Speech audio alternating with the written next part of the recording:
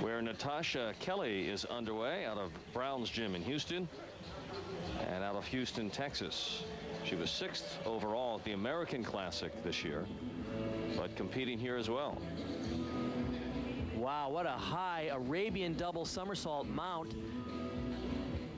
She's coached down there by Dan and Ashley Baker, and she really can get off the floor. Look at the explosive power on that front layout with a double twist to another layout.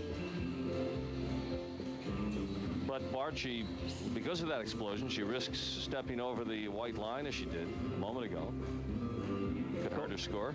Going out of bounds is a 1/10 of a point deduction plus a 1/10 for making the technical error and the steps, so they can add up.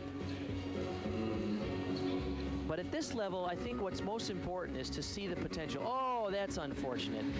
She was going for a nice high triple twist and got lost in the air a little bit.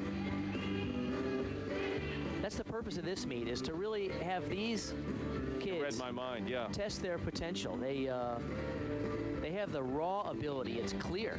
Right. So you're not going to play conservative here. This is the time to start to work on your Olympic caliber.